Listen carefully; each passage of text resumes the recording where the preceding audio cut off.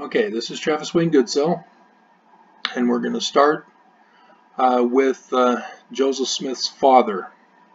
And believe it or not, the Church of Jesus Christ of Latter-day Saints is not a primary source documentation for Joseph Smith Sr. Ideally, they would have the primary source documentation of Joseph Smith Sr., but they don't. And so we're going to start with the primary source material of Joseph Smith Jr. That's in the canon of the church that was put in here. It was in the Pearl of Great Price, and so it wasn't put in by Joseph Smith himself. This was done at a later time, and I don't have the source material for that information. Sorry. Alright, so we're going to start with where he talks about his father. And it's in verse 3 of the church history, or the history of the church of Joseph Smith. And it says, I was born in the year of our Lord 1805, on the 23rd day of December, in the town of Sharon, Windsor County, state of Vermont. My father, Joseph Smith Sr., left the state of Vermont and moved to Palmyra. Alright, now this is incorrect, or incomplete rather. There's a lot of stuff that went on, but this is what we have. And if you just say, oh well, this is all there is, this is all that we need, then you're denying yourself the full account of what's going on with church history. And so we need to verify this account of Joseph Smith's, in the sense of finding out what was really going on in the state of Vermont, in Sharon, Windsor County, Vermont. And I'm going to have to stop, click over to Google Maps, and then come back, and then I'll have to do it on my viewer at the same time, so bear with me as I work through this.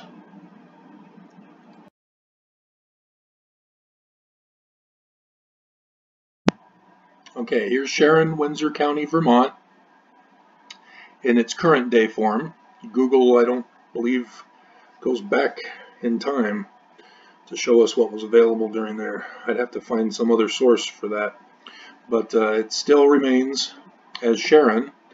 You can see right here, the church owns this property with this Joseph Smith Birthplace Memorial Visitor Center. And it seems like it's right there on the edge.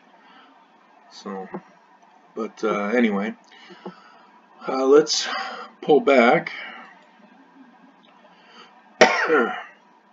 You can still see Sharon in the outlined red.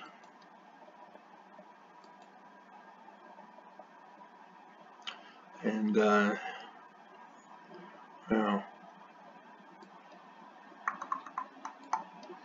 okay, and now we'll get to those other places in a minute. So this is where he lived. This gives you an idea of where it's located in Vermont. We can pull back out a little further. The red thing here is the marker indicator. And so they don't have state, well, sort of. State divisions are a gray line, gray dotted line, sort of. Alright. Okay, so there's Portland right over here that I just highlighted and turns blue from black. It's on the coast. And Boston down here. So this is where they were living, according to what Joseph Smith tells us. And then we'll now go on to finding out what he was doing there in Vermont.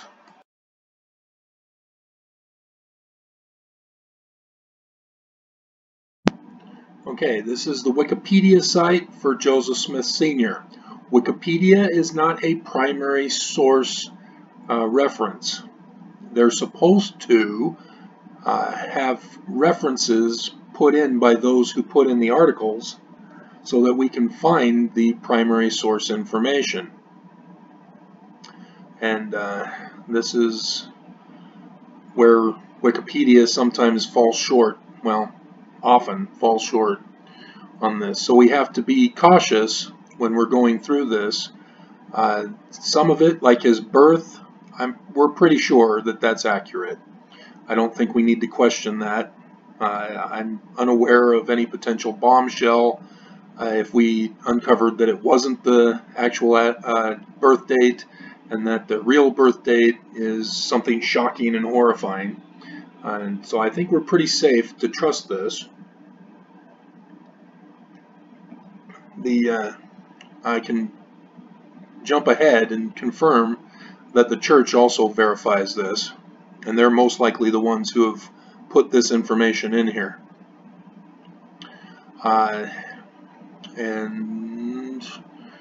We're not worried about his death date right now, but notice that it was 1840, 4 years before Joseph Smith Jr. died, 2 years after 1838, which is a significant year in the church.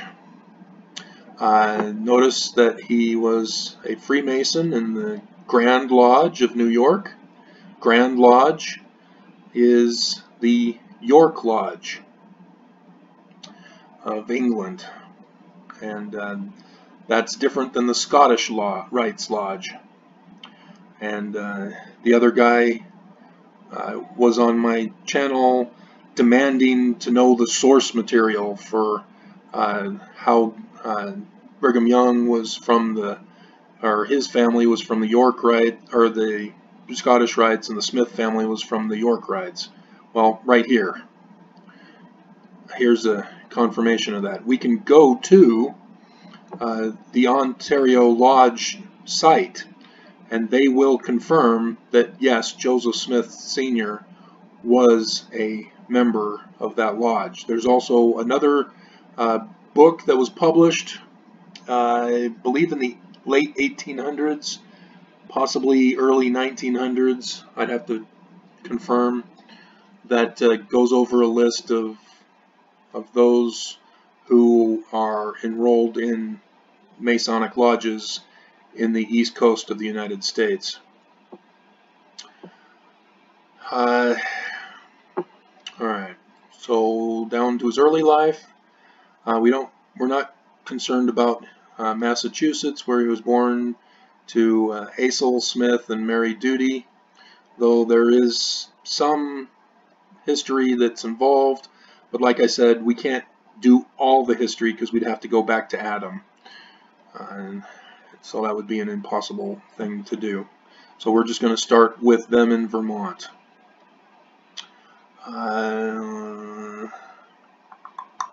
See here, Turnbridge, Vermont is where Lucy Mack and he were married. And so that's why he was in Vermont at the time. And we want to not waste too much time for you. And his early life skips out on what he was doing in Vermont, and doesn't discuss Lucy Mack. You'd have to click on Lucy Mack and go over to her page to get that information. But let's see.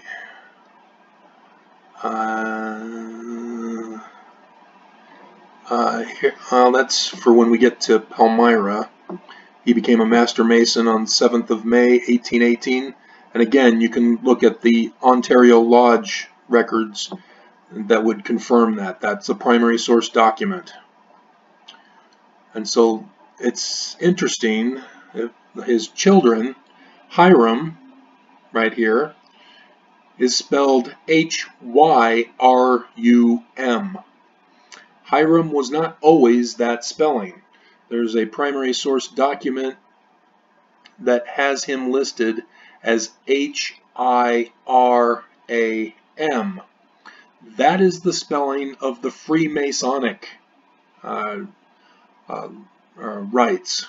In the Freemasonic rites, which we will get to when we get to Smith Sr. in Palmyra when he becomes a Freemason.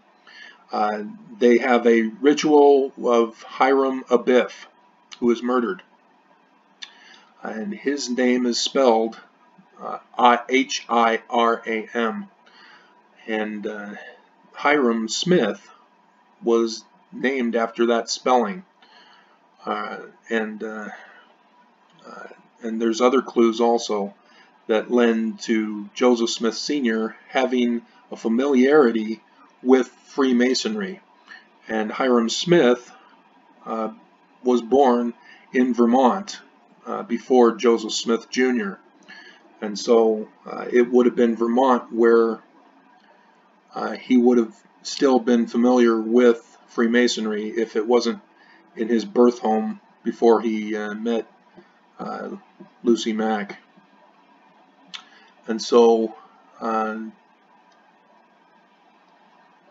let's see, 1820s, presiding patriarch, deathbed, descendants. Okay, it's not showing anything here. And so I just stop. We don't know any of his religious beliefs or anything like that, and I don't see a link to it. And so I'm going to have to stop and then go to that link because they're not showing it here. And that's why you have to do a thorough research, and that's how you identify other religions that are in the area and all that stuff.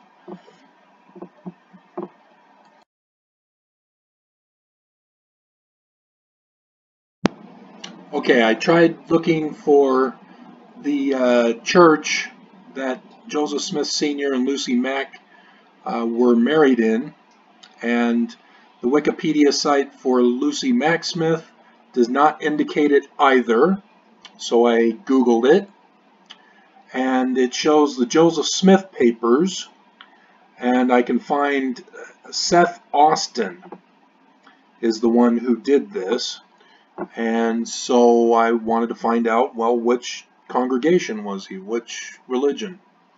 And here we've come to the Mormonism in the 19th century, which the heading indicated had this information for me, and I should have looked for it first before I started the video. So bear with me. If I have to, I'll shut the thing down and go from there. Okay, Joseph Smith earliest confirmed. Brother Solomon Mack set up, born to Solomon Mack. Okay, I'm about to sneeze here. I'm going to look for it and then come back.